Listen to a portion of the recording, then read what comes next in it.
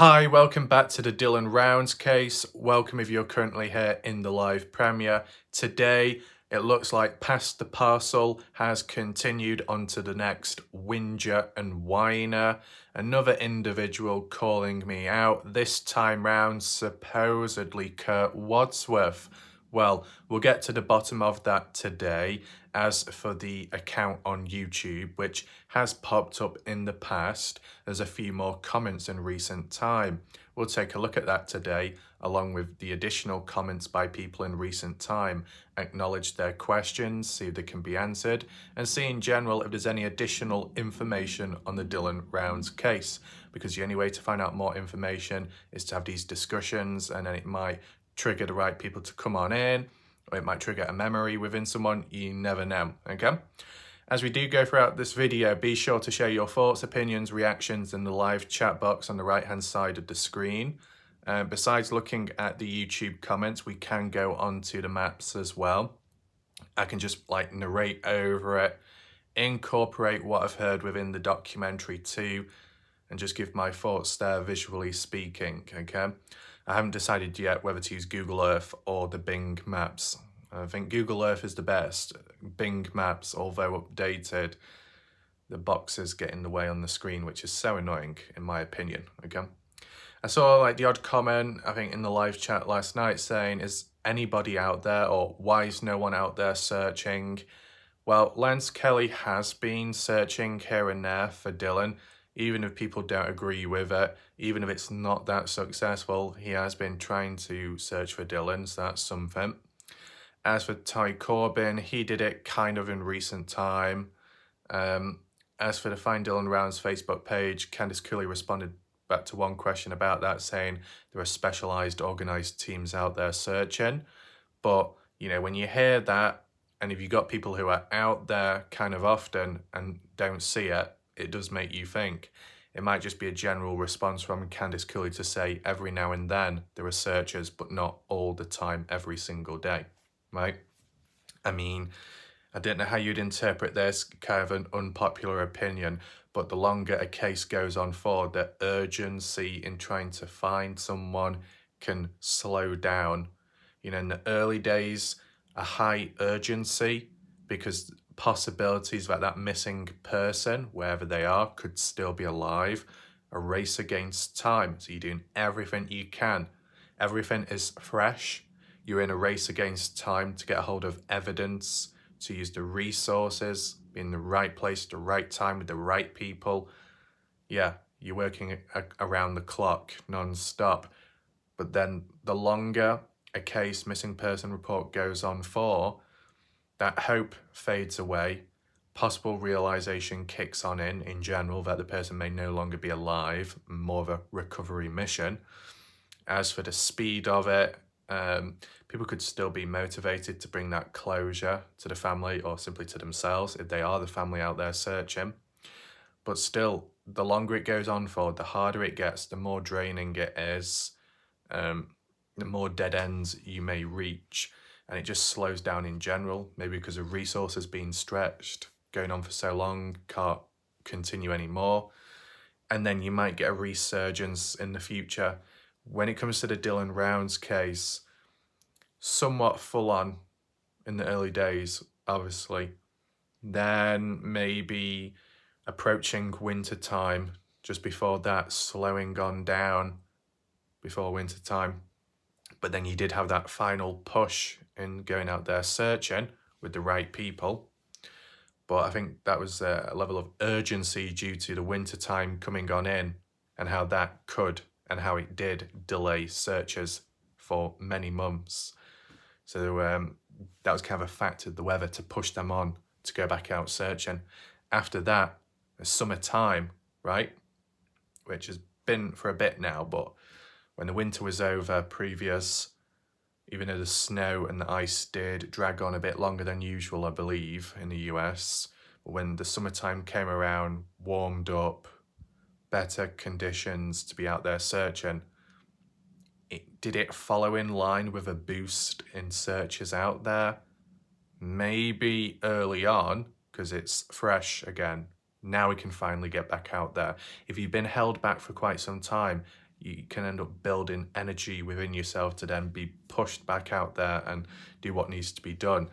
But how long does that last? Once again, short burst, right?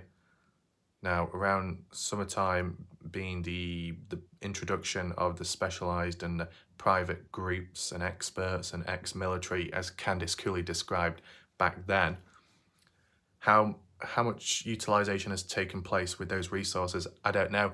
It's never really been cleared up that. I mean, you think about it, besides that documentary, which was limited, and the Find Dylan Rounds Facebook page and East Idaho News, have any figures been given in terms of time spent out there searching as of recent time?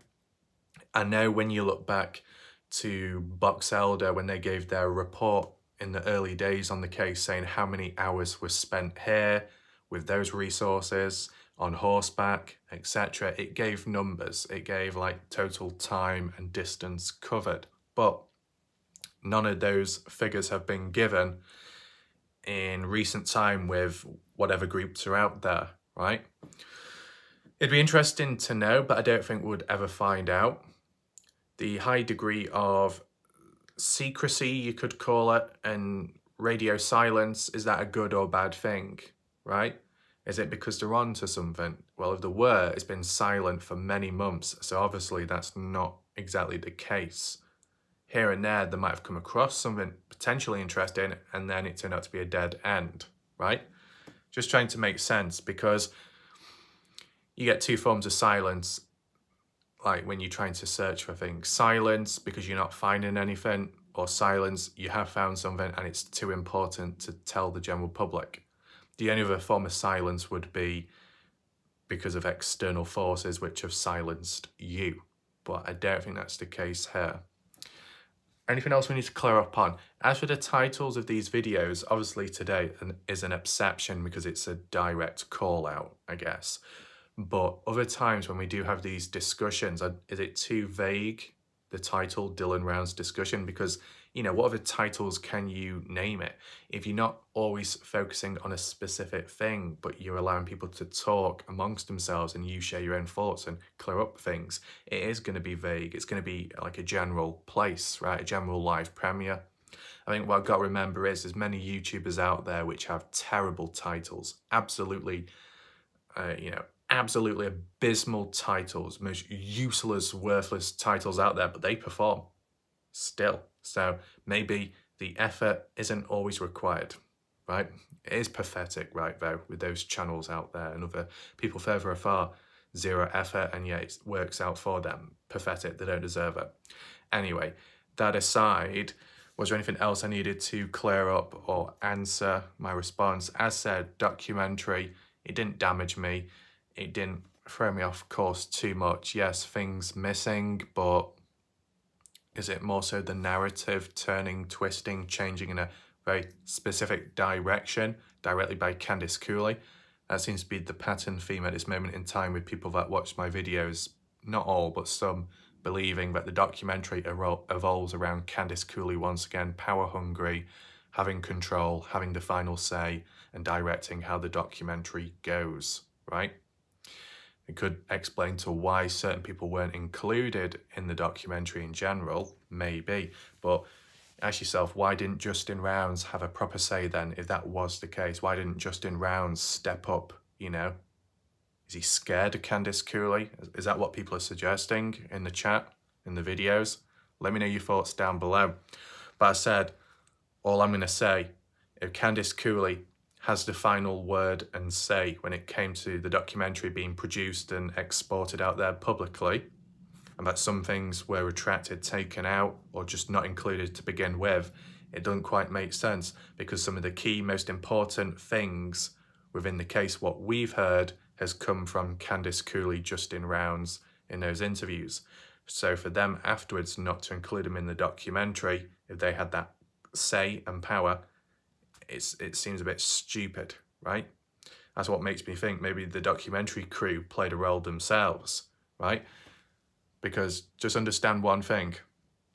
In the past, there was a Kenny Veach documentary on HLN, and it came out, I think, in 2022, possibly November.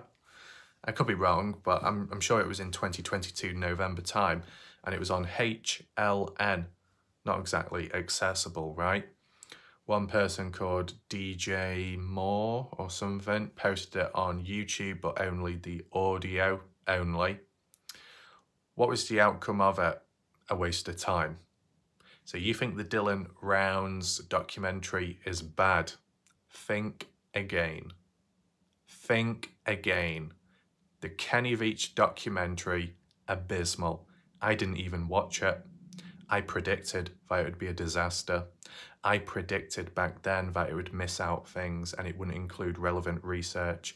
I predicted that it would go down the conspiracy route and all the different theories and ideas, rabbit holes, to divert attention, direction elsewhere, to make a mockery of the case, to make it not seem as serious, that some of the key individuals that might show in, the odd one, will be cut short in what they actually say and what they want to say. And guess what? Everything I predicted was 100% correct. The Veach, one of the Veach family related members, the sister-in-law Susan Veach, who appeared in that documentary, who was interviewed, who shared her side of the story, kind of tying in with the research I've done on the case. What she had to say was cut from the documentary to suit a certain agenda. And she had no say at the end of the day, right? So think about the Dylan Rounds case. Any final say by the documentary crew, makes you think. And like the outtakes, just imagine the way things talked about or included but then taken out afterwards. It's okay saying how things weren't included to begin with, but what about the stuff talked about when being recorded and then it was edited out afterwards? That's the most interesting part, right? It being taken out afterwards. Must be a reason behind that. I mean, there might be some things like dead ends, false ends, which weren't included in the documentary, even if it was a relevant event which happened at some point in the timeline, but maybe they didn't want it included because it kind of, it's like bloatware. You want a clear, concise timeline. So I guess that's what the documentary was trying to do, just like how the other documentaries and like official channels on YouTube do, where to tell the story. But the main problem was no proper time stamps, dates given, but no proper time stamps, even when it was most needed. So that's my issue there. Okay, just wanted to fill that in. Okay. Anything else to cover? Maybe a few more whiners here and there, but it's just one of those things. Past the parcel. It goes in waves of different individuals. Obviously, the less people covering the case, the more focus on the ones that are covering it, and especially on YouTube, because there isn't as many covering it. You can argue and say Lance Kelly is maybe the only other one here and there. As for a consistent day-to-day basis, I am the only one upon this earth doing the videos on the case, okay? And that's just simply because there are videos to make on the case, right? After that documentary, it generated new ideas and concepts and the red flags that need to be covered. And we can look back at them, and that's what we're doing. It's probably sooner than later, for the better, that I cover Weezer's map analysis video there, just so it doesn't get swept under the rug. That'll probably be coming next. But as for today, the main focus is on the supposed presence of Kurt Wadsworth, okay? Considering what we've heard of in recent time, that there is supposedly an arrest warrant out for Kurt Wadsworth, right? That he's been on the run, that he's been laying low. And then comes, what was it, Dylan's birthday or so, a few days after Dylan's birthday, which is past now, 1st of August. Kurt Wadsworth, under a different username, Kurt with a C, Woodsman, as you can tell, left a comment on the Facebook page showing his story, his experience with Dylan, and what led up to him going radio silent and wondering what happened to Dylan. We saw that, it looked suspicious, turned out to be Kurt Wadsworth, on the run, trying to lay low and yet posting publicly online but under a different username. Bit sneaky in a way. Well, Has the same happened once again on YouTube? Possibly, right? So let's just check the comments out on YouTube right now. We look at the other ones as well, and then we can start reading out, you know, the ones supposedly by Kurt. And as well, I think there is another video, maybe a more recent one, where the comments were focused on Corey. So there's, yeah, a few key names floating about, right, recent time. I'll give you my predictions afterwards, so make sure to stick around for them. And let's move on right now. Well, here we are. Just adjust the comments to the newest. Start from the bottom. Yeah, video limited, of course, once again. Why? Indiana, maybe it's your effing swearing on your videos that riles them, lol.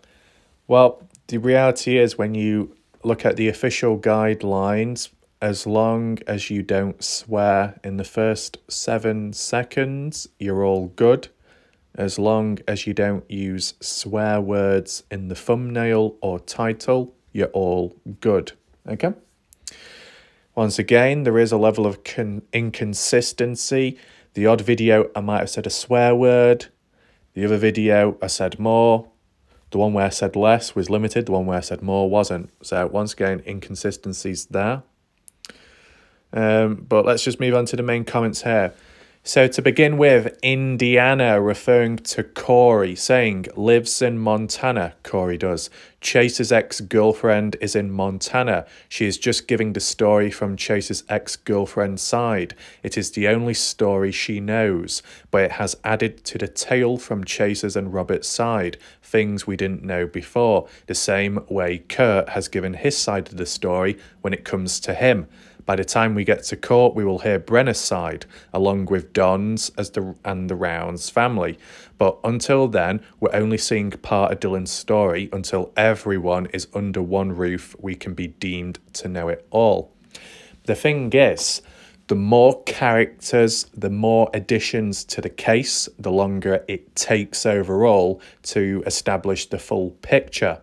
And there's a high chance that the odd few characters out there may not play a role in the Dylan Rounds case directly, but it leads to bloatware, bloatedness, dragged out with time.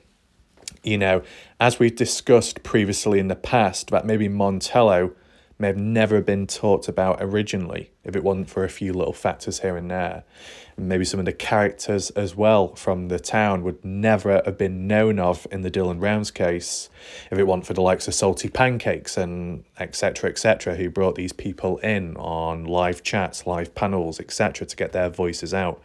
And as you know, one side might provide the chance and opportunity for others to get their voice out.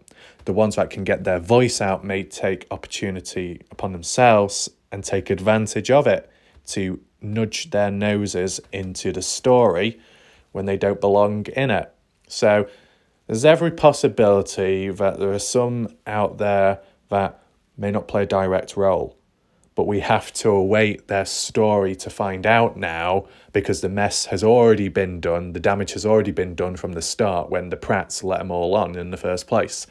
So it is a long clean-up job, and at this moment in time, it is what it is. What are the responses? Badger Life, that explains all I need to know about you. Sheesh, Florida hiker. So where is Florida hiker's comment? I can't see it on screen. I did go to the held review section as for comments, and it didn't show up either. So likely Florida must have deleted his own comment, or YouTube randomly did it themselves, okay? What do we have here? Inspector Gadget. I understand your frustration with YouTube. Your wait, are people responding back to the wrong comment or something? It must be. So I assume this person's referring to me, WarLike Raf. I understand your frustration with YouTube. Your channel is one of the very few that does a deep dive into a topic or saga. Video platforms tend to be shallow by nature. YouTube needs to value the ongoing focus of your work. It will be hard to turn the tide if we keep bad-mouthing the powers that be. Our live chats and ongoing comments would do well to stay focused on the content and the camaraderie. glad to be a part of this channel. So shout out to Inspector Gadget. I guess it was in response to me and like some of the comments I've said with how YouTube have been in recent time. The only thing that I will say, Inspector Gadget, on a smaller scale, the whole self-certification score BS being low, videos being limited, I did experience that before covering the Dylan Rounds case. It happened in the Kenny Veach case before I did live video premieres, and then you had the chat, which could have been a bit questionable at times, as you know. So it happened back then. It was on a very small scale. It lasted for about 3-4 days and was resolved. As for the copyright BS, third-party fake false copyright claiming music which doesn't exist in my videos, that's been long term. It's happened back in the past, like 2 years ago, before the Dylan Rounds case, okay? The only reason why I've not really experienced it from then onwards till kind of recent time is because I just completely avoided using music for most part of it, right? So I've basically downgraded to avoid further problems. But as for the gameplay videos, completely random, mobile video games with it having in-game sound, it's just another gateway and opportunity for false claims to come out, which is not in my control, right?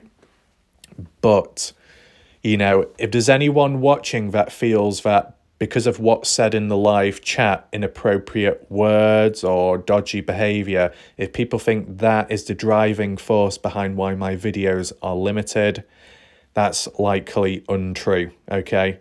Not the case. You look back at my earlier videos on the Dylan Rounds case, the odd ones which may have got about a few thousand views, significantly more than the situation I'm in now for the past like year or so. But back then, even when it was live premieres and there might have been a bit of messing around here and there, and maybe some insults depending who was present, the videos weren't impacted then. It was just later onwards. Was it driven by dodgy videos I created? No, because those dodgy videos, which could be questionable, were appealed and approved later. So obviously it wasn't an issue, right? So, you know, being dodgy, whatever, in the chat, it doesn't lead to any punishment. So it's fine there. And as well, when it comes to the videos that are limited, that is before it's aired as a live premiere. So even before the live chat has come into place. So there's no link or correlation there. But shout out to Inspector Gadget for being present. Shout out for being a member as well. And contributing, sharing one's thoughts to the case. Good of you. What does Tom say in response to Indiana directly? Your ideas are usually simple and clean. You're a great person in the chat. Badger agreeing, and Indiana, get off. Indiana saying, oh, here we go. It's only a matter of time. Indiana is back with the long comments. Let's begin reading. So she says, I do believe Corey is who she says she is, but why the sudden urge to come onto WarLike Raft to spill the beans? Why now? I have no idea, but given the volatile nature of Chase and who is behind bars at the moment, which from what I hear is the best place for him, we also have Brenner in jail awaiting trial, and I can see no reason for Brenner's gun and assault charges to be held up anymore, and having him sentenced and in prison, where the LE can, or rather already doing, take their time in regard of the sentencing of Brenner for the murder of Dylan. If so be, but if behind the scenes Chase is any way involved too, including Robert, then we have all three behind bars, and LE would not be wrong in saying we have our man. But as it appears, we are learning there seems to be more to this case than what just meets the eye. So eyes should also remain on Chase and his little sidekick Robert. So from some additional comments elsewhere, maybe people that aren't so positive towards Corey, they're saying how Corey came from the salty pancakes community, spent quite some time over there voicing her opinion, her knowledge onto pancakes and that community, thought maybe it was a safe haven at the time to be able to discuss ideas and, you know, just get the word out there. But because it supposedly backfired and I guess the pancake community didn't really like Corey, or some of them didn't quite like her, maybe feeling pushed back in some way, and depending how Pancakes was at a moment in time, because he could turn on people or insult them, and people, when they do feel maybe attacked, they end up backing off. And then came maybe a certain level of silence, and then finding, oh, where else can I go? What covers the case? Oh, YouTube. Oh, WarLike Raf, right? So this is the next place to lay the camp and get on with things, maybe. I guess it's also maybe their motive to spread awareness and to set the record straight in their mind, at least, for those out there who are confused or misguided in the case. What I would say is, though, at the end of the day, when it comes to the Dylan Rounds case, left, right and centre, it seems like any pathway you go down or anybody you listen to in the truth is considered false by another person. Then you go into a different direction and listen to the truth there, then it's considered false by a different direction. It's back, forth, an endless cycle. Reality is, when further official documents come out, the court case documents, etc., that's only when, you know, the truth should be established, right? And that's quite some time off. But you see already in the past, there's already been patterns of certain behaviour where it's come to me discussing something, mentioning documents, referring back to it, and then people down the line not getting their way, throwing the toys out the pram, whinging, whining, bitching, moaning, and saying that it's not true, where's your proof, where's your evidence, Raf? I don't see it, I went on this channel and it said something else. Come on, WarLike Raf, you should know better. Oh, why are you doing that? It's like, shut up, you plum, you know. Look back at the official court documents, which have already been stated, and you'll get the idea, okay? It's all under control. I've covered it extensively in the past, okay? So this is what I'm saying. We're getting these bursts at times where you look at these official court documents and statements and things issued and the evidence process from back then, right? Maybe not everything entirely, but some key parts, like with the phone footage, the 27-second clip, right? Incriminating evidence on Brenner, the blood as well. And it said, Dylan's blood appearing on Brenner, right? But everyone was like, quite a few people were like, oh, no, that's not can't be true. No, I've not seen it before. Oh, it's like, calm down, it's fine, it's all under control, okay? When I say it's under control, it's under control. Let's see what else there is mentioned here, okay? Where are we at anyway? Right. Gun charges, yep, but behind the scenes, chase anyone involved. What meets the eye? Yeah, okay.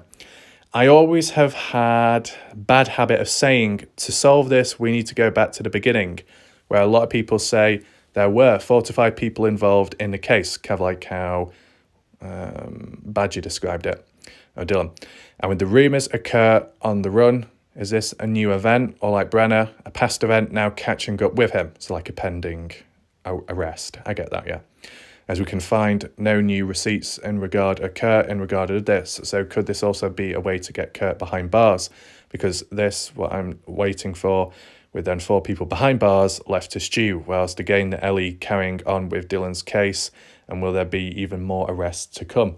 So I guess in terms of like the order of how things are going, even though the separate cases, separate charges, it's tallying up to the number 5, the magic number, which has been talked about in the early days. It's getting to that point. If it gets to that point, then does anything happen there? So I do understand that in the background, possibly emerging. But if it was really serious, this alternative arrest warrant on Kurt Wadsworth, Kurt isn't doing a great job, is he? You know, he's appearing online public, he's still commenting, he's not exactly laying low, so it's not quite, it's a bit reckless, don't you think? Anything else? In a lot of events, LE are renowned to cock up in not moving fast enough on the start of cases, true, whereas the FBI are not, and they will have a lot more background information on any of the players in this case, and who knows, including the Rounds family, what information they have, whether LE will have been left this formation. It takes time, so it is a fashion to place the players wherever possible behind bars on any conviction to give them that time. Should there be more? such as people trafficking or drug trafficking in the area, then believe me, they will stand precedent to the death of Dylan Rounds, whatever the grief this family may be going through. So like I say, Ellie's best choice is to get all the players behind bars so none of them can disappear on them, to separate them from the much bigger picture that may be going on, and it's not to interfere with them. I mean, as well, we got to understand, when I've covered the case, my wording, being specific, lines, language used, there's been patterns, and wow, do you know what? Let's just go through the rest of the comments, and then I think I need to get into my patterns, okay? I need to acknowledge all these patterns which have gone on. Okay, so yeah, this comment here by Inspector Gadget is the same one what we read out before. It was just posted in the wrong thread. Okay, so yeah, I understand. Okay, right, here's Kurt Wadsworth's comments all in a row. We'll get to that shortly, don't worry. I just want to mention my patterns quickly. First of all, we got someone called Cindy. Shout out to Cindy, new viewer from the looks of it, saying that Florida Hiker is correct in his comment, even though I can't see his comment, so I don't know where that's gone. Which always was a possibility for me, especially when they said he asked Dylan for a ride. All bloody then told his mom he didn't give him a ride, when apparently he did give him a ride. From what that info came from, I've forgotten, but Chase also failed lie detector and was apparently in domestic with baby's mama. Right, okay. Right, yes. Like, this is the thing, there are ongoing stuff which has faded with time. The lie detector test, or the polygraph test, as people like to call it in the US. You had Brenner that failed the test, no surprise there. You had Don Hatley that passed with flying colours, even though in real life he lied face-to-face to the LE when giving out possible locations to where Dylan could be at, such as Pilot Peak, which was a waste of time. But then Chase Venstra failing. But did he fail completely? Well, I thought it was worded as he failed on 1 or 2 questions, not the whole thing. What was it about exactly? Don't know. What were the questions about? Not quite sure. Was the whole purpose of that polygraph test of all those characters done specifically in relation to Dylan Rounds or not? Because if Chase Venstra was regarded as never a part of the investigation to begin with, as I think it was officially stated back then elsewhere, and was that polygraph test on Chase Venstra to do with gun charges instead, and that's why he failed him. But, you know, Florida Hiker, where is he at? I saw him in the chat recently, but I don't see his comments down below, which is a bit odd, unless they're elsewhere. Yeah. And who's this person? Angelina, saying, disappointed. Take the high road and start a new missing person project. Best of luck to you, but idle gossip is not factual.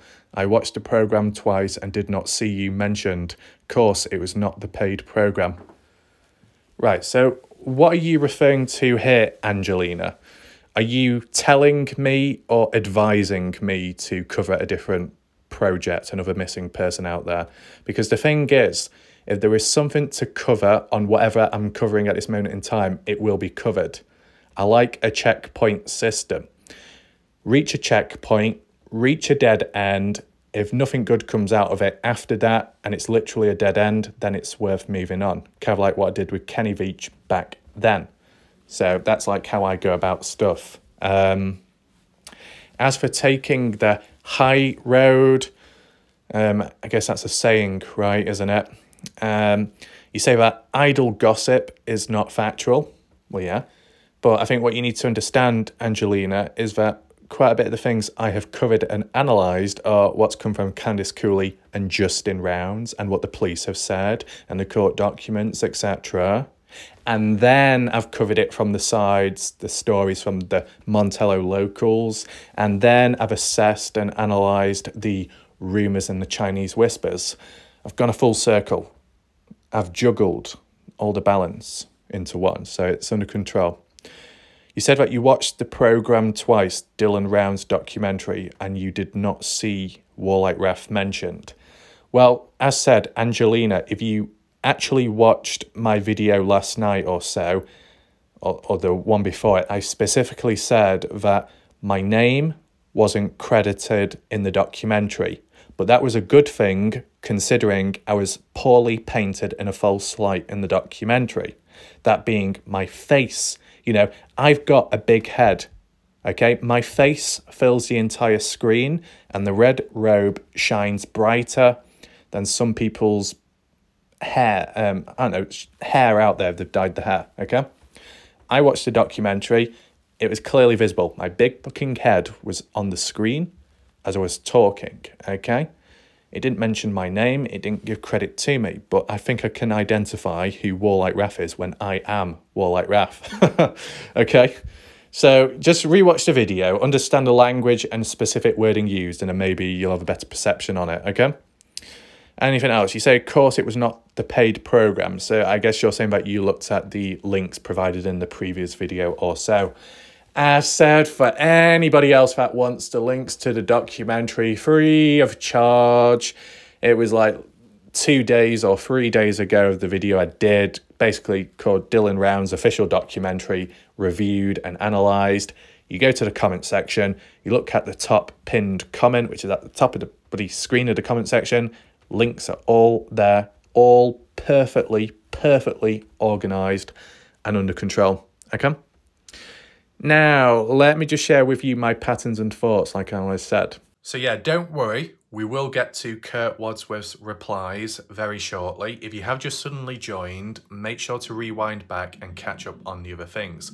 But as for patterns, another one what I've noticed is that in general, over time, with certain individuals out there, if you're in a debate, a discussion or conflict with somebody and you question them on what they've previously said because it was poorly worded and very vague, they don't answer the question. Instead, they show a form of deflection and twist it in a different way and then put it back towards you, throw it back at you. And it's like, no, I'm not answering. You are. The question is directed at you and what you originally said. You are failing to provide an answer. You're demonstrating deflection, which would make me think that there is something going on in the subconscious mind of you, okay? That's what I've noticed with some individuals out there. Is it because they're being awkward bastards? Of course.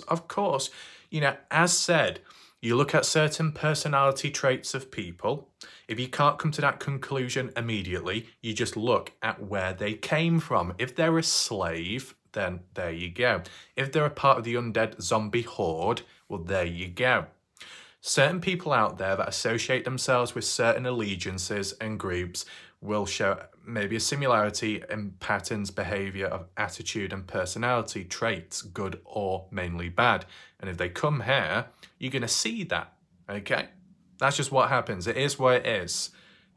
Does it link to lots of people? Not really. If you gathered everyone up over time, you could say a fair few, okay? It's just like come and go, that type of behaviour.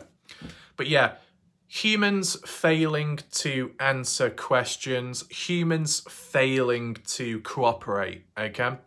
I mean, even when it came to Ty Corbyn or Lance Kelly, and it was like, do you have coordinates, numbers to show and directly pinpoint the location of Don's place? Not once were coordinates provided with the experts in the area who've actually seen it or been in the area themselves, not been able to provide coordinates, which is kind of odd. And then some random person online at some points provides coordinates to the supposed location.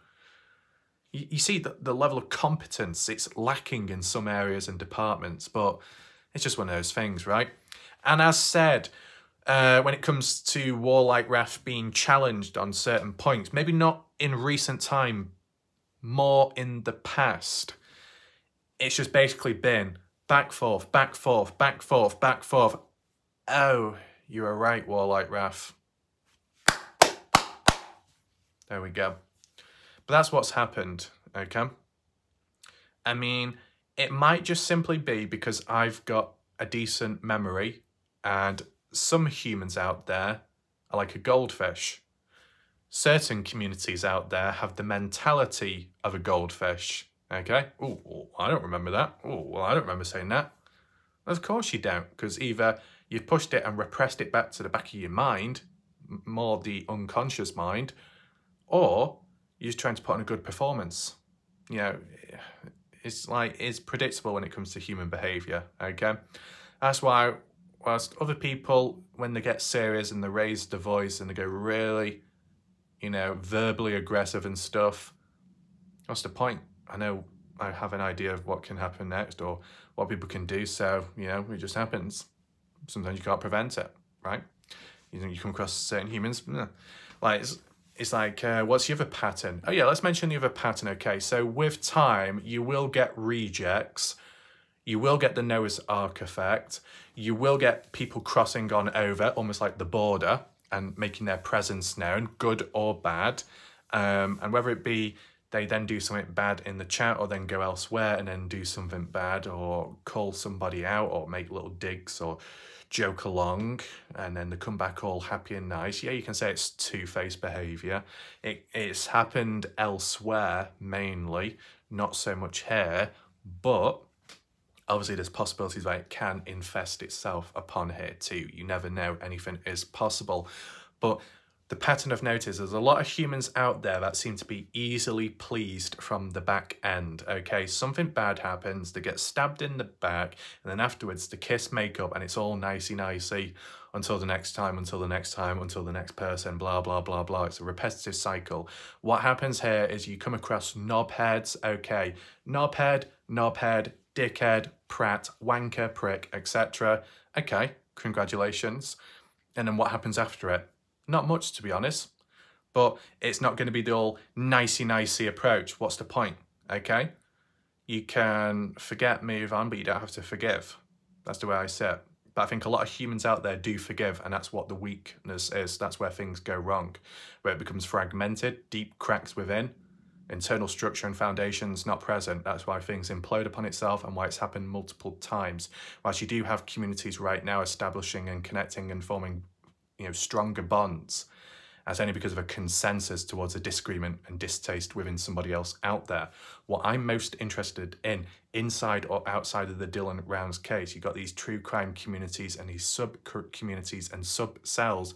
What happens down the line when there's nothing left to talk about? Or what happens when the problem is eliminated out there, whoever it might be? What happens then? They just walk away, they separate, branch off, stick together. That's what's most interesting, right? The Dylan Rounds case has continued since. I've kept it alive, which has enabled people to share their thoughts and ideas, but then it's led to people in the background dragging themselves in as well, like a black hole gravitational pull, but that's just because of, you know, them being involved in the past. It's like skeletons coming back out of the closet, something like that. But what happens when it just completely ends and that's it? What do people do? In my case would be Kenny Veach case, or what else would it be? Experiment with another subject, possibly. You know, the thing is, when it comes to missing person cases and/or true crime, that's always around. It's never going to stop. Good and bad reasons for that. Good reasons are there's still things to cover. There's still things to research and look into and be interested at. The bad thing is people out there are still going to be impacted negatively and affected, and it, you know, they could be involved in a case and it doesn't end well for them. So as I said, it's just one of those things. It's just kind of like when it comes to hospitals, nurses, doctors and all that, you know, they'll never have to worry because there'll always be someone injured, there'll always be someone ill, so they're not exactly going to be out of the position they're in, what they do and, you know, etc. responsibilities. There'll always be something around the corner. But you hear too often the line of, oh, this person's doing that because they've got no content, oh, because they've run out of content.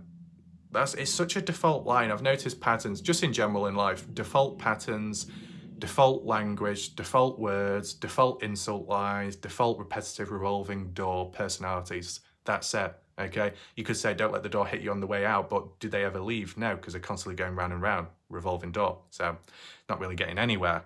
I mean, you can say Inky's unplugged eyebrows are like helicopter rotator blades, look like they were going to take off, but she still remains grounded in her behaviour, personality and level of control, okay? That was very cleverly worded just then. Well done, Andrew. But yeah, that aside, I think now, besides covering the patterns, the only other pattern I mentioned was there'll be many characters and names out there, a catch-up game for some. Even to me, some people I've never heard of, don't know the backstory to, but now I have to learn about it. But you know what? There was a time and place where maybe you didn't have to because it was never needed or relevant. But because other people dragged them in, those names, and then twisted and turned things, and then they got dragged in and retaliated back, now you got to learn about it to clear it all up. Not great. I'd say the fact of what you need is a catalyst which pushes everything shit aside, or a catalyst that speeds up the process of the overall clean-up job. And that could happen at some point, right?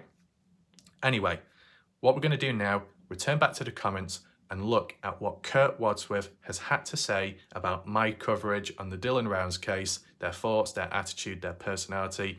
Let's see what went down. Here we are with the first comment. If we just click on the profile, joined 11 months ago, 6 subscribers, called Beach Us Us.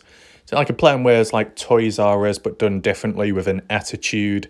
As for the profile picture of a dog with a very stubby nose and face, looks like a bit of a whingy whiner, to be honest. Maybe it represents the personality of this person. But as it was described in the past by numerous people, that this is Kurt Wadsworth, this is his account, this is him. Well, let's see the comments, let's see the messages, what the person's got to say, and if it does sound similar to Kurt, okay? So the first one says, "You are a fool, WarLike Raf, because you don't talk to those who are in the real." What? "Know as to the facts as to Dylan's life friends and associates, which makes you another dumb ass." Right, so I think Kurt Wadsworth here, you know, is saying that because you're not talking to me, because you're not giving me a platform to speak upon, then I'm going to have a whingy, whiny moment. Okay.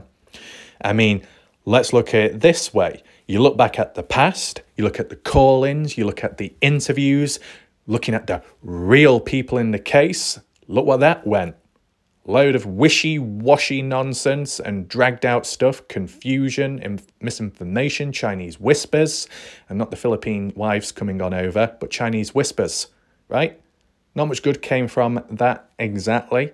I mean, realistically, and this has been really realistic, you could argue and say Candice Cooley, Justin Rounds, they keep switching and changing the story and the narrative. You can't trust them, you can't listen to them. But then on the other side, you got the outsiders who supposedly know a lot, but even they contradict themselves at times. And then you might have some locals here and there, or supposedly locals when they're not exactly, and even they contradict themselves at times. So really, everybody is a liar. Everybody is getting it wrong. Everybody doesn't know what's going on with the case. The case is a complete disaster, the end of. See, that's being realistic if you really want to push it that far to the extreme, okay? But the whole purpose is when you look and follow a case, you establish or hope to establish a form, a level, a degree of trust within somebody out there. Because if you can't and you don't, then there's no hope. Where do you go? Nowhere, right? So you've got to listen to someone. Now, does it become selective at times? Maybe, yeah. But it's like everybody else's attitude out there where they say, well, I don't believe in that. That's fake, that's BS, that's false news, but that's true. And that's questionable as well. They're very switching and changing, right, in opinions. So this person, the way they type isn't so great. WarLike Raf, you are a fool because you don't talk to those who are in the real. Who are in the real? What does that mean? In the real matrix? What are you talking about? You're not making any sense here. If you're referring to locals or people within the area or so roughly, people that have come across Dylan Rounds in the past, people that have passed on information to the likes of Justin Rounds, or at least attempted to with Candice Cooley, I have done that. People have reached out to me. Locals have reached out to me. Additional people in the background, and it's been done, treated with control, respect, and privacy, okay? Everybody else can be a bombastic, idiosyncratic idiocracy of shit, okay? A mess. And look where that goes, right? Different styles, different methods with different people under control. control.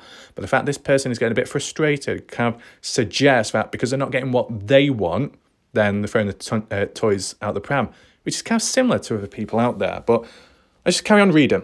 Did it make any more sense here? Yeah, you're the best to those who are only deceptive demons, you dog. You're making money and being used at the same time to only be a division from the facts and the truth of Dylan, my friend. Disappearance, you effing pretender, effing up the case. Right, well done there. You've definitely made yourself look like a prat with your poor spelling and punctuation. That's a very good job. Well done. Because they say Dylan, my friend, this does confirm highly that this is Kurt Wadsworth. There are some people out there that will say, duh, what do you expect? I just like reinforcing it, as said, under control. As for the other people in the background that like to be awkward arseholes and stubborn and say, oh, well, how do you know? You can't really prove it. It's like, come on, let's look at my track record. I've analysed humans, I've looked at tone, I've looked at behaviour, I've looked at how people type and stuff like that. I've extensively done it for many years in the past. I've extensively done case studies with certain humans out there in terms of how they respond, how they react, how they say things, how they type, their tone of voice, their pace, their tone, the volume, everything and anything. So I've been able to conclude many times and predict many things, including predicting what a person would do to me within a 5-year period with zero evidence, zero proof, but absolutely knowledge within and, you know, impersonations and impressions and predictions. And it came true because they admitted it, right? So, wow, a lot going on, but a lot under control. A lot of self-torture, a lot of torture over time. That's where I am now, and why I'm able to do what I do through torture, okay? So, let's reread this comment. You're the best to those who are only deceptive demons. Right, so Kurt Wadsworth, in the case besides WarLike Wrath, who do you dislike? Who do you visualise as a form of disruption and chaos in effing up the case? Let me know down below, okay? Because I can imagine some of the people you label and name, I don't look up to, okay? I don't bow down to, right? So kind of makes your point invalid to begin with. And you say about deceptive demons. Well, you know, when I was much younger, I came across the devil in the woods, okay? I've told that story in the past. It stood there, it laughed at me, it backed off into the darkness. I gave zero fucks about it at the time, is where it is. Did my face scare it off? Maybe. But what else do we have here? You're making money and being used at the same time to only be a division. You mean a diversion. Come on, get the words correct. Right. I mean, this is the thing. Is it possible to make money and be used at the same time? You know, it tends to be you're used and you don't get anything in return. That's what the definition of being used is. But then again, in people's mindsets out there, there could be multiple factors included. You know, how can one be used when one is aware of patterns, trends, and predictions and get it right at the same time? But you never know. You never know. As said, Black Widow. Remember the Black Widow within the case somewhere? They know exactly what they're doing. Might mess about, may act a bit loose, casual at times, but they know where they are, where they stand, and what's ahead. Yeah. So I mean, certain keywords, key terminology can tap into the mind at times and symbolize what can happen and what is happening, okay? Under control. Anything else? So Kurt Wadsworth believes that I am diverting focus within the case, that I am the disruptor. Do you know what? I think what we're seeing, and this is another prediction, okay? Everybody listen. The prediction is that all that's been said and done by other people out there, whilst they've been labelled with time in a valid way and it's not been accepted, what will eventually happen is WarLike Wrath will receive all those titles and labels upon oneself for no true reason. And it'll become a bit of a joke, okay, a bit of a mockery in a sense. Like, you know, I wouldn't be surprised if someday that the undead zombie horde end up calling WarLike Wrath the narcissist, okay? We've already seen it as WarLike Ref being the causation and creator of drama within the case, which obviously makes total sense. Not. But, you know, you get those labels going about and it'll just build and collect with time. Because at the end of the day, you put that aside and you think in general, WarLike Ref is the man with many nicknames and not always the right ones. It just happens. It's the way humans are out there. Spasmodic individuals, obsessive people, degenerative mindsets, incompetent, ignorant, arrogant, egocentric. A lot going on, okay? But anything else to mention here from the facts and the truth of Dylan, my friend? You pretender, effing up the case. A pretender. Would a pretender spend this long on the case covering it? Because whilst you, Kurt Wadsworth, can you say, Dylan, my friend, oh, the case, you know, it needs to be covered. I'm the one that's kept the case alive, you plum. I'm the one that's uploaded 366 videos on the case, right? This case, these videos, compared to other videos out there of other cases or mysteries, Dylan Rounds is more dead in the water now, the case itself, than what it was back then. But I'm still standing because there are things to cover, right? Even if there's only 20 people watching, even if there's only 5 people watching, if a video needs to be made, it'll be made, right? If something needs to get done, it needs to get done.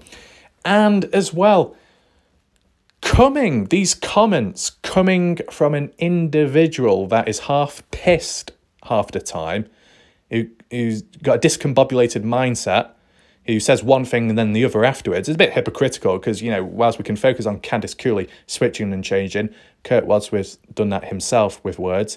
And there'll be witnesses present right now that can confirm that. Okay, the bitch boy posse group in the background may step on in, the little cheerleaders as well, whichever gender. But, you know, there'll be people present right now that have extensively watched those interviews from the past, the Kurt Wadsworth ones and the Salty Pancake ones, and highlighted the, you know, inaccuracies and mistakes made within it, switching and changing, 1 minute sober, next minute drunk, and it doesn't quite tie in line with one another. So for a person in that state to then call me out as being disruptive and diverting the case, that seems very hypocritical, okay? And why did you have to get paid to appear on Salty Pancakes panel or live stream? Why not just do it free of charge if you really care about the Dylan Rounds case? Why get paid for it? Okay? This is what I mean. People talking about the money aspect, complaining about that, but then they themselves have benefited in some way at some point in the past.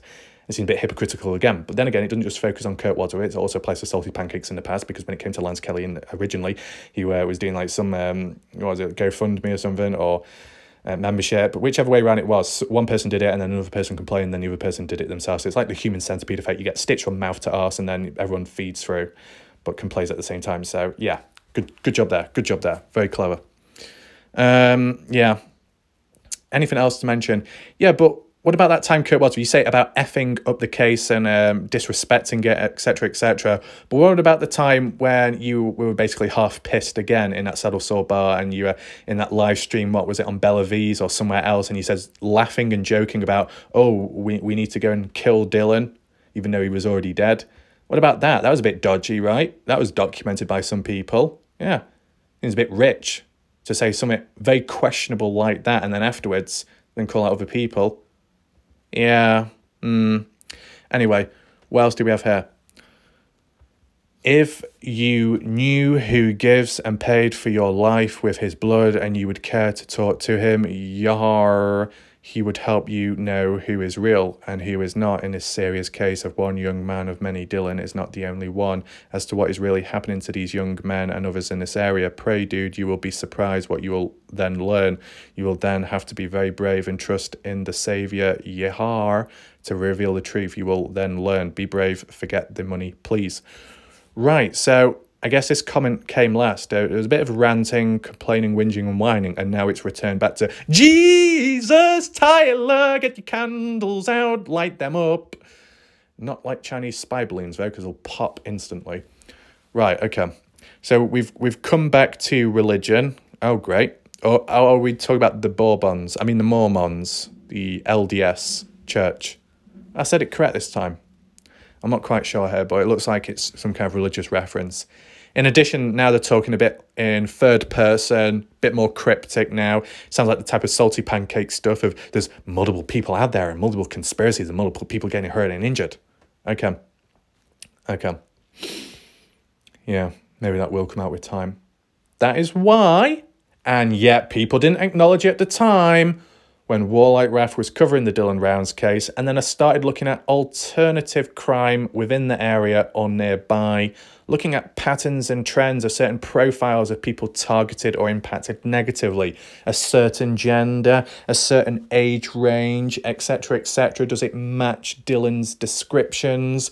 A certain type of people impacted, taken away, whatever, right? And people back then whinging and whining, oh, WarLike Raf, why are you looking at this? It's irrelevant. It's got nothing to do with Dylan Rounds. It's got nothing to do with it. It's got nothing to do with that. And it's like, maybe I was ahead of my time before everybody else was, because I was looking at additional things going on in the area to establish a link, okay? As said, under control then, under control now. Anything else to highlight? So who is Yeehaw? Are you talking about Yeshua? Or Yeehaw, cowboy? Right on the bull.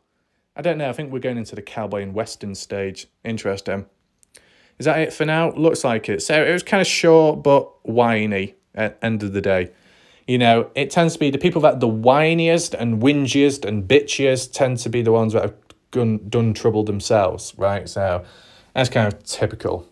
In a sense, you thought that the people that have done something wrong at any point or stage would know better when to talk and when not to. Are they in a position to talk, yes or no? It seems like some of the people out there that just casually watch in the background, lurking in the background, aren't causing, some of them, I mean, only some of them, aren't causing any trouble at all. And yet they're not saying too much, they're just keeping to themselves, not causing any trouble. Shout out to those people, okay? Just a random little shout out there. Right, so we've gone through that now. Let's just briefly go to the maps and I'll just give you a bit of narration story time, okay? Right, here we are just briefly on the maps. Try and locate Grange property down here. Just wanted to focus on this one more time or so, or at least for now, just for discussion purposes. So after watching that documentary and Candice Cooley mentioning the fact that she was present on site June the 2nd, was Justin Rounds present there too? Not quite sure, it wasn't exactly mentioned, but at least Candice Cooley was, along with the police and one of the sheriffs, just casually nearby. Brenna being present too, and then Brenna just simply going in to the shed and doing spring cleaning, moving the grain truck, leaving it out. You know, it's a crime scene, it's valuable stuff, potential evidence being damaged and harmed. Candice Cooley being present, police not doing anything. Why did Candice Cooley not do anything herself at the time? I mean, did Candice Cooley immediately feel that this was wrong? That something wasn't right? That things were being harmed? I know you can't say everything lies on Candice Cooley or that she has to do everything about it, but was there any protesting taking place at the time by Candice? Because it's not really been mentioned. You know, everyone's different, I guess. People react differently, understandable. But you thought if Brenna was just casually walking on out with bin bags full of stuff, who knows what, taking it down near to his trailer, loading it into the back of his truck, and then going off wherever after. Now, was an actual date or timestamp given as to when Brenna drove away with the bin bags in the back? No. That was never mentioned. What day? Same day or a different day? Brenna and Don, maybe, as Candice Cooley highlighted, down to Wendover. You know, okay, we can.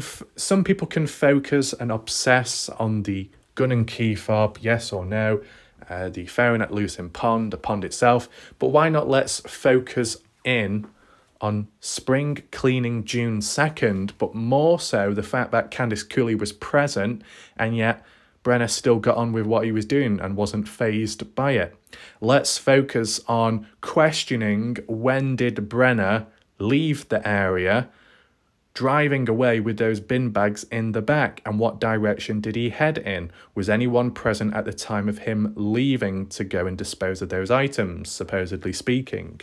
We've never received an answer about that. A timestamp, a date. No CCTV mentioned either. As said, more effort was put into Chase Venstra, who was supposedly never a part of the investigation to begin with the CCTV footage retrieval. Some people have made links saying when it comes to the Dylan Rounds case and how it's been handled, it's the same with the Aidan Clean case, how CCTV could have been available in some areas but never utilised and went to waste. Why? Priority list are on the lower end because of the characters of these missing people, maybe. Just zoom on out for a second. Shame Paul Graham doesn't experience the sheds anymore. As I said, this imagery is outdated, of course, but it's just easier to look at on the screen without all those white overlays and boxes on the screen, okay? But yeah, that's just my focus and questioning would be spring cleaning, potential evidence which is lost or was lost. But see, you know, this is the thing, it's still a mystery. Like, let's just be realistic and honest. When it comes to the gun and key fob, that's still a bit back and forth, right? Let's put that aside. What about other things like key potential evidence which is 100% lost? Because like, look at this. Everybody focus, listen right now.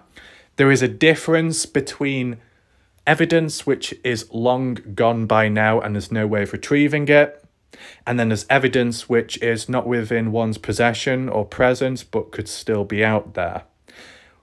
What are examples of each other? Well, examples of evidence which are long gone and unretrievable would be the supposed DNA in the grain shed and elsewhere, where those cadaver dogs had a final hit on, as if Dylan could have been there at some point. But because no forensics were done, that DNA was wasted, went to waste. Just like how it was mentioned in the documentary by Karen Larry Rounds, okay, etc. When it comes to Dylan's vehicle data, the pickup, 100 miles gone to waste, lost. That as well. There are examples of key potential evidence which may have led to the direction, the final place where Dylan was buried. But you can't retrieve that now because it was lost, deleted, removed, evaporated, whatever you want to call it, okay? You can't get it back. Game over with that.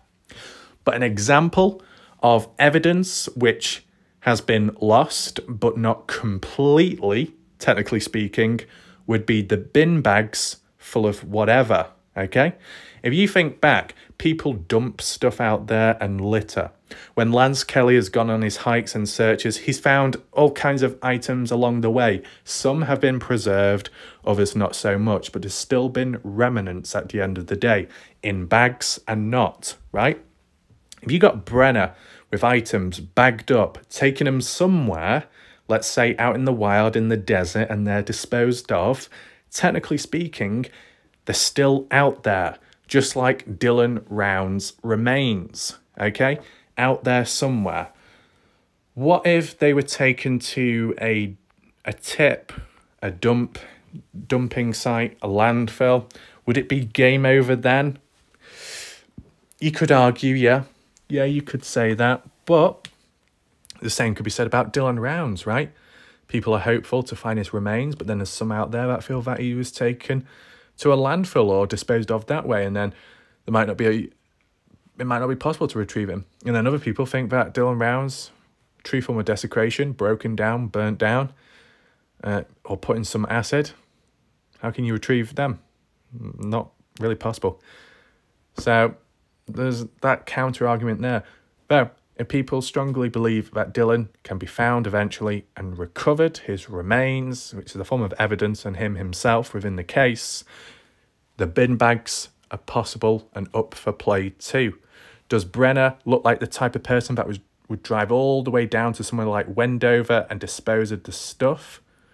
Would he do that? Obviously, we're getting a bit... Oh, fucking me. What's going on here? Going all the way down to Wendover to dispose of the stuff or not? There we go. Would he? When it's more populated, surrounded by people? As others have said, that Brenner would keep away from most humans and keep a bit of a low profile or something. If you're disposing of things, and if Brenner's lazy, he's probably not going to go the full distance to dispose of it. You might just dump it somewhere in the desert or bury it, just like with Dylan. Now, could you, I don't think it's ever been mentioned this, but is there a possibility that where those bin bags were taken by Brenner could have been taken to the same spot where Dylan Rounds was disposed of? Is that a possibility? Does anyone think that way, or not possible? Just want to know your thoughts on the matter, right? If Dylan Rounds has not been found yet, nor have the trash bags, then maybe it's because they're both in the same place or near in proximity to one another. Is that a possibility? How likely is it for Brenner to bury bin bags than to just dump them somewhere in open sight? What's more likely? Is there a possibility that if you find the bin bags and it's potential evidence, then it leads to the location of where Dylan Rounds is at? Maybe, maybe not. Could it just at least be more evidence to strengthen the case? Yeah, possibly. More likely, I'd say. So these are things you just got to look at, right?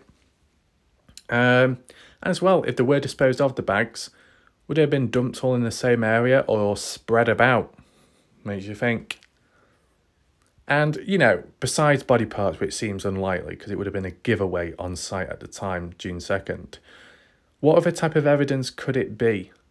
If people had to guess, share their thoughts down below in the comments. What do you think that potential evidence was in those bin bags? Clothing? Items? Material? Equipment? You know? I just want to know, in general. Were they ever secretly retrieved? Well, they've never been talked about. Police never pursued it or followed it up, so I think it's still out there. Lance Kelly has made an effort to look for it, but not been successful. It just makes you think, right? Dylan Rounds is hard to locate. The bin bags are hard to locate. If both are hard to find, is it because they're both in the same spot? Yeah, I've not really heard anyone mention that before. But just a suggestion, okay? As for Candice Cooley, I don't know if she was present at the time to witness Brenner drive away. If so, I'm surprised Candice Cooley or someone else didn't follow after Brenner just to see where he went. It would have made sense to do that. But then again, maybe because it's so open and vast, it's hard to follow somebody, right? It would be a dead giveaway immediately. Maybe if they put a tracker on Brenner's vehicle, that would have been the only way around it. Because if he actually followed them driving, Brenner would have caught on pretty quick. So I get that, okay? But be sure to share your thoughts down below regarding that singular event and where that potential evidence could be. Because technically, besides it being at a landfill or tip and just dumped in the wild, it could well still exist out there, okay? Right, so I actually forgot to do one thing earlier, and that was look at the comment section of the latest video last night, which was one of those little live chat room videos. Now, not many people were present at the time, but I guess people weren't expecting it. Plus, a video of mine was on earlier, so that was enough to satisfy people. As for context, the reason why that little live chat room video 3-hour thing was on my channel was simply because I uploaded it originally days before. It received that copyright claim, the false one with the false music. So I just basically re-uploaded it at the time, took the music out and then posted it live. And then I thought, well, with this one in the library, I might as well throw it out there eventually.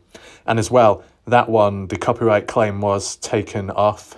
So it's okay now, but it's kind of irrelevant. What happened, not good.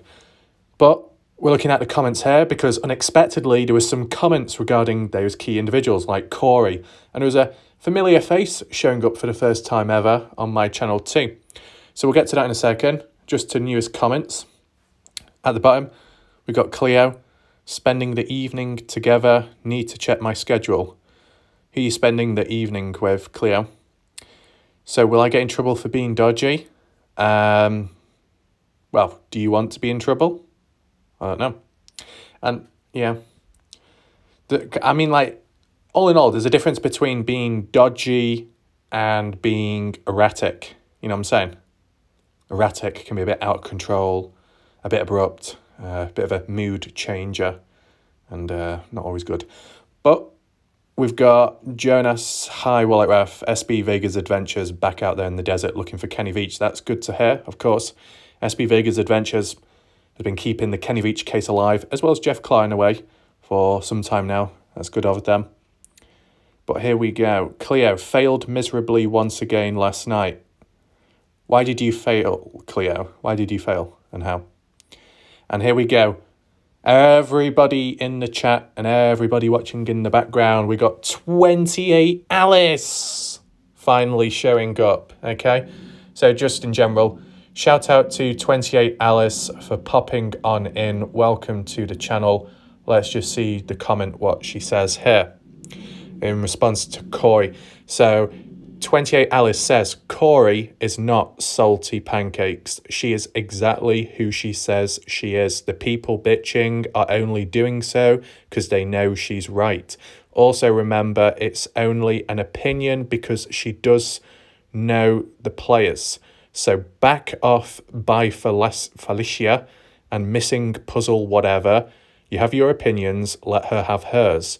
Salty Crew is still around, just none of your channels are not worth watching unless someone brings it to our attention. Ah, so it's like a Mr. X situation. Oh, I'm not going to bother with these people. I got better things to be doing. I got to be going elsewhere. High-end places, high-end malls. By the way, sign up to our platform. It's doing great. It's doing absolutely incredible. Unlike yours, petty ass. But yeah, I think that's the situation what we've got here. Now, clearly it seems like 28 Alice did not see or envision her cheap ass running shoes from the Dollar Tree store ambassador of piss poorness as a major issue. So I guess that sets the record straight there. But don't worry, Alice, we did see some shoes recently for $29.99, which is a bit overpriced. But then again, just like our platform, that's exactly what you're paying for. Anyway, I've got to talk to better people. So yeah, you got that. To be honest, with or without Alice, it's not a loss as for coverage on the case, so it's okay. But anyway, it's good of Alice to pop on in, even if it's temporary. Just a random question, like the original profile picture of the headset. Is it glued onto your head? It's just because when it came to Dale, Dale said he has his headphones on after the Five Guys incident. And no, we're not talking about Betty Hayward. You copied my line, man. Yeah, we'll talk about that another day. When it comes to Miss T, she's got like a one-piece earpiece, like some kind of high-end spy. But, you know, who has the headsets glued on or taped on? Anyone? Or is it quite loose? I don't know.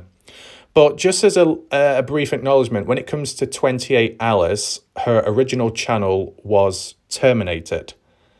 Was it warranted? I don't know. I don't think so, but it was taken down at the same time when Salty Pancake's channel was taken down. So even though she may have not done much wrong, her channel was terminated, yet she's here on YouTube. So what this is considered is ban evading against YouTube TOS, kind of like Mr. X. So you could argue they're all as bad as each other, can't seem to control themselves, but, you know, if they want to get their word out or share their comments elsewhere, they've got to have an account. They'll just have to do it under a different email. Obviously, YouTube doesn't approve of that, but people still do it regardless. Joined 3 days ago, so this is a fresh account. Now, I am awaiting to see if any of the potato pickers come on in and say this is actually a fake account. Anyone going to say it's a fake account? You're welcome to say so now. Fake, true. I don't know. We're not going to an eBay auctioneer because Badger Life will be clawing at the ground if Jump for Joy comes back on in. Anything on here? Not really. New account though. Just see what the responses are. By Felicia, saying John Sheldon says otherwise. Corey responds back to By Felicia, saying, Kurt, John called me right after he hung up the phone. You do not know us, nor have we ever met you. You had no business calling us right after Dylan went missing. We were not the people you should have contacted. You got John's number from someone. You only asked John about me and where I was and how I knew his info a few days ago. Do you want me to tell you what an attorney does with that info and phone calls? Thank you for exposing yourself, and John is furious with you. You only knew Dylan for a few months. You only briefly knew him before that. You do not own the property, nor did you really know Dylan's business life. But You sure knew Chase and Robert and where items were. Interesting you felt comfortable in taking items that did not belong to you as well from both places. Wait, so is Corey calling Felicia out as Kurt Wadsworth? Felicia responds, stop making assumptions, Corey, of who I am. Again, you have your info all mixed up. Corey responds back, then you need to tell me because the law and an attorney will. If you don't, you don't know. Our business down there. Right, so we're getting a bit of friction, tension, resistance here and there. All I would say in advance, okay, as for the regular people that watch my channel and people in the background too, don't treat this as the end of the world. Just envision this as what used to happen in the past, whether it be with the same characters or different people. That tension, that friction, back and forth, right? Where it's like an inner conflict within the case. You don't want that, but it's happening, but you don't have to be dragged into it. Think for yourself, listen in, but don't demonstrate internalization unless you're comfortable in doing so, okay? So it's still under control. With that documentary coming out recently, it's kind of challenged some thoughts and countered points by Corey. Bit of give and take, whether it's for the right reasons or not, but it's opened up some new discussions all in all. So yeah, shout out to the people in recent time that have popped on into the channel and left the comments and said what they got to say, and yeah. If you do have any additional questions, make sure to leave them below as well. And feel free to check out the previous video. A link will be provided down below in the pinned comment section, along with some additional links. I think that's it for now. Bit of a shorter video, I think. Hopefully you enjoyed it. Maybe you learned some additional things or a different perspective. Maybe it started new discussions off with some events out there, hopefully. But that's it for now. Thanks for watching. I'll see you next time. Goodbye and good night.